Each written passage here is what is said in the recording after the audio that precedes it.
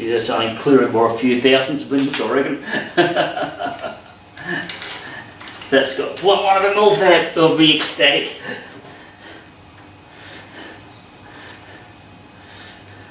In fact, I reckon it's probably got closer to 0.01.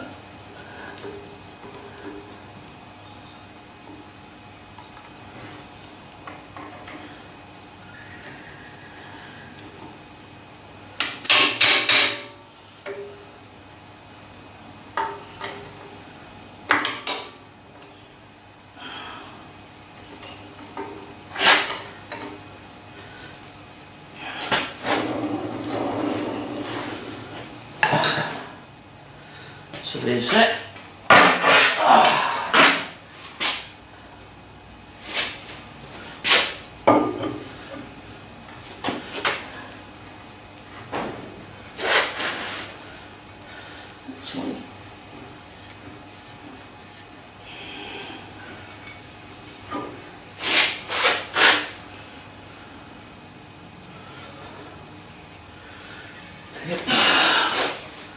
That is how we went on.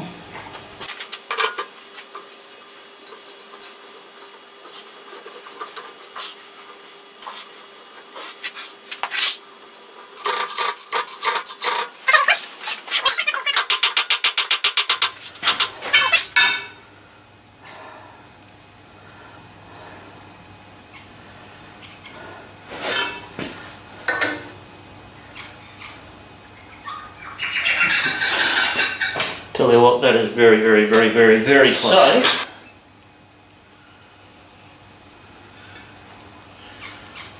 what I'm going to do here,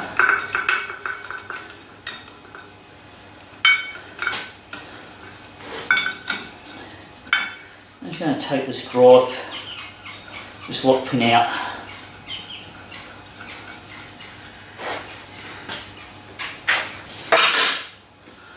That's all that actually holds it in. So got this little square head key. Now it's just locking on that very edge, which I don't think is acceptable, to be honest with you.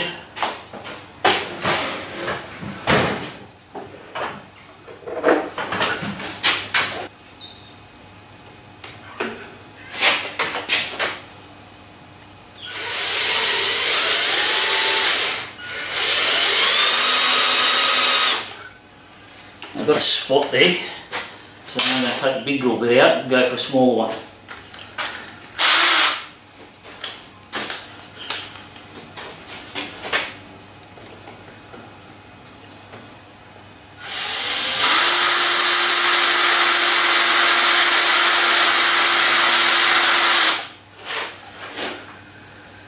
And that looks pretty, looks nice and central. What I might do is I might add a bit more speed to that.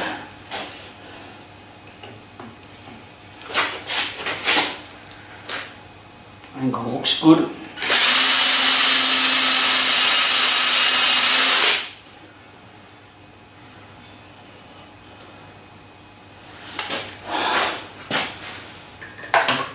Put that one back. So 5/16 is the it's a tap size for this spot. Well, looks good.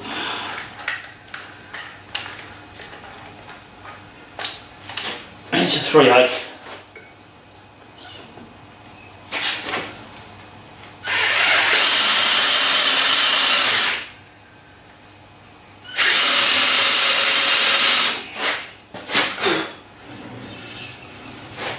A little bit of grease on it. There's nothing worse than having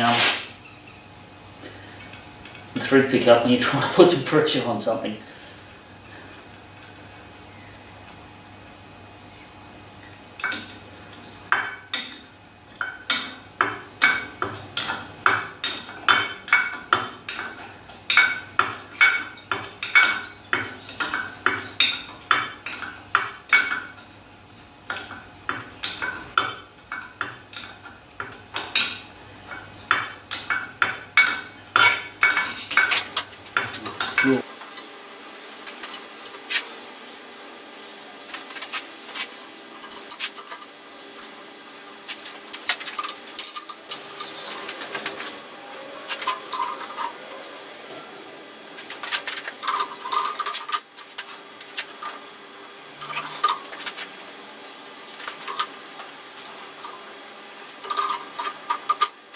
Okay, all we've got is this flapping around all over the place.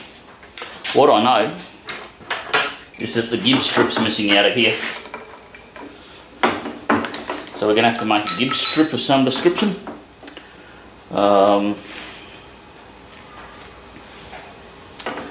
So I'm going to have to take that off.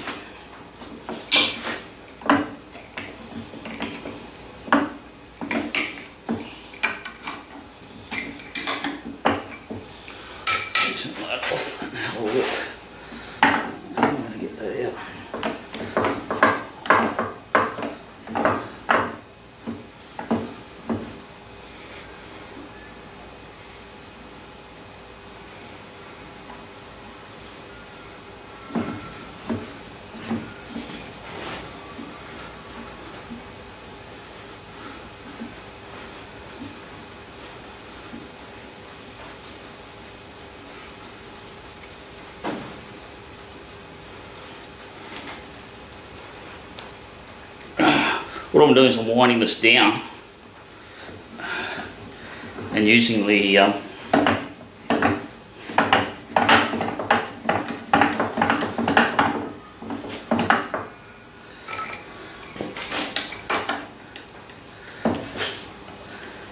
actual thread itself like a puller, so that I can get the handle off. And the adjustable's in there as a spacer.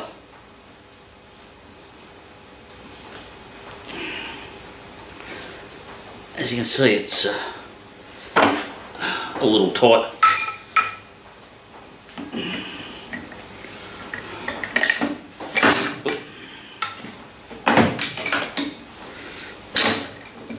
Okay, so that's off. That's off. You can lift that up.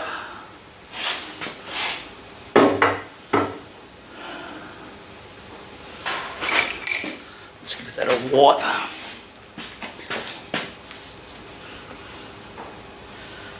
There's a rub mark.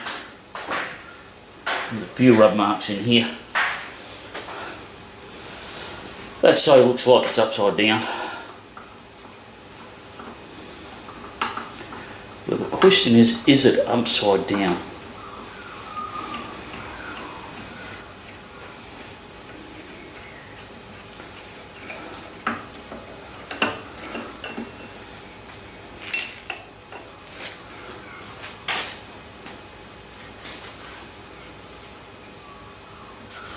Yep, I did recall seeing, because I had seen.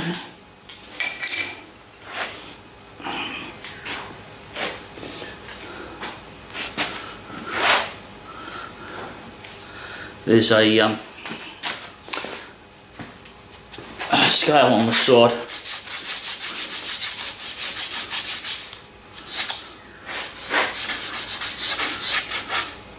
And the scale reads upside down. So we'll just see if we can get you in here to have a look at it.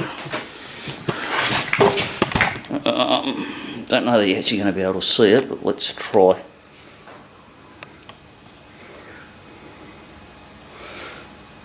Yep, you can see that. So we've got the scale here, that's 60 degrees, 50, 40. Let's go down a little bit, you might be able to see a bit more. My apologies for moving you while you're on the stand.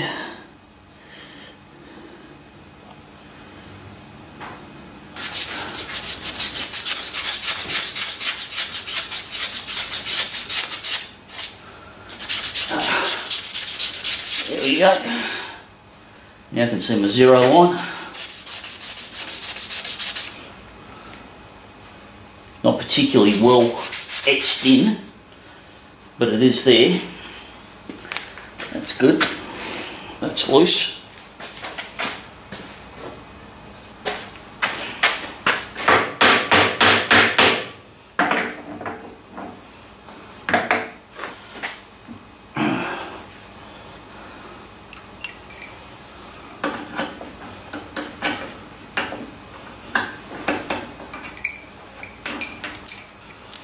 Okay, so that's just an eccentric pin. I'll just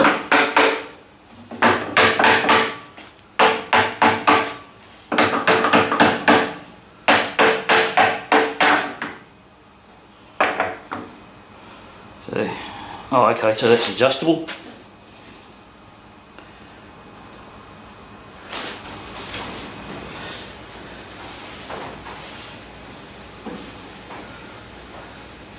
Now, not cleaning it up completely, because at least this patina, as we'll call it, at least that gives it some protection. I'll have to oil that now.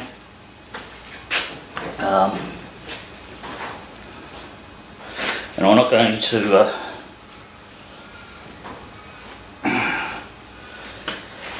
give that a big clean up at the moment either. This will probably be a part another 5 or 6 times yet.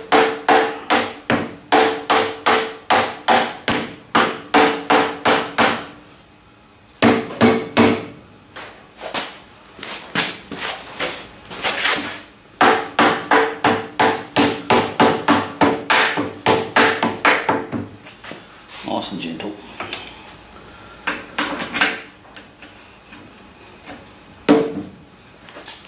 It's in and bottom.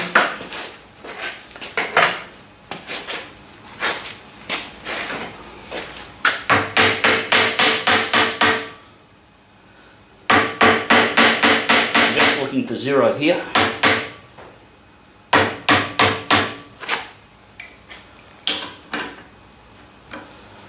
Back it off.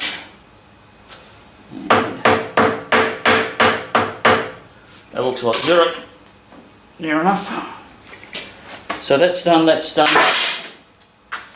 So we now know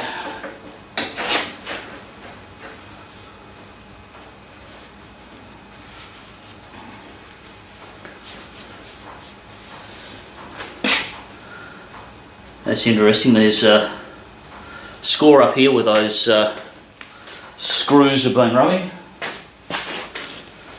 and there was a score on this side where the screws have been rubbing. Okay.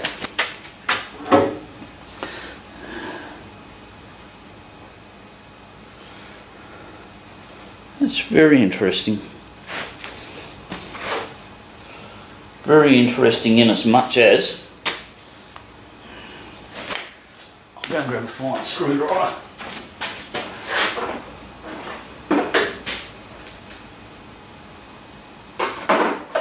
Doesn't fit. That one will.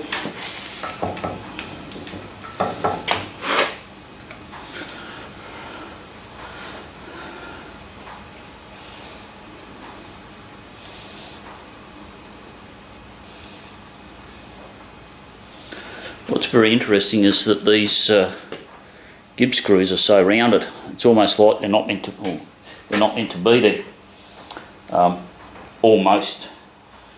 The only reason, what I do know is because I've seen a parts diagram that shows this having a gib in it.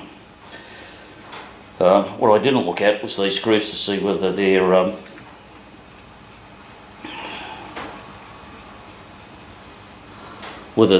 shown as round or not in the parts diagram. But the other thing to remember about parts diagrams is they're really only ever generic.